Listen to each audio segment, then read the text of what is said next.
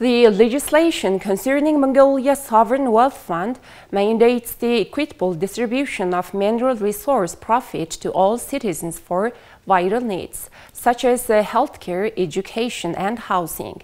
To enact this provision, the Cabinet has developed and deliberated on the draft national housing law, planned to be submitted to the State Electoral next week.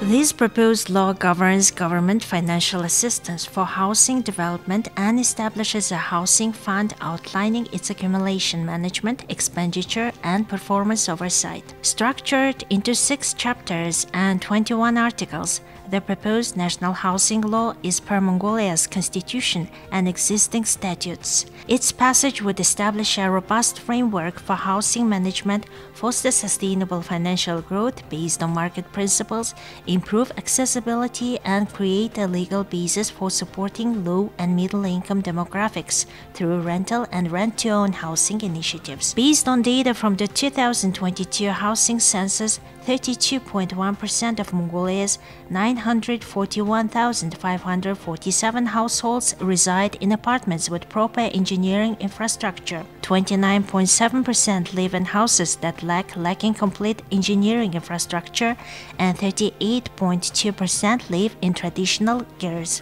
In Ulaanbaatar, Mongolia's capital, a significant 50.1% of households totaling 216,989 reside in ger districts without adequate infrastructure, contributing to approximately 75% of the city's air and soil pollution. The implementation of this legislation aims to create a healthier and safer living environment for Ulaanbaatar residents, fostering productivity and providing improved conditions for education and development. Additionally, it seeks to elevate household income and living standards while offering legal assistance for housing to those relocating to rural areas.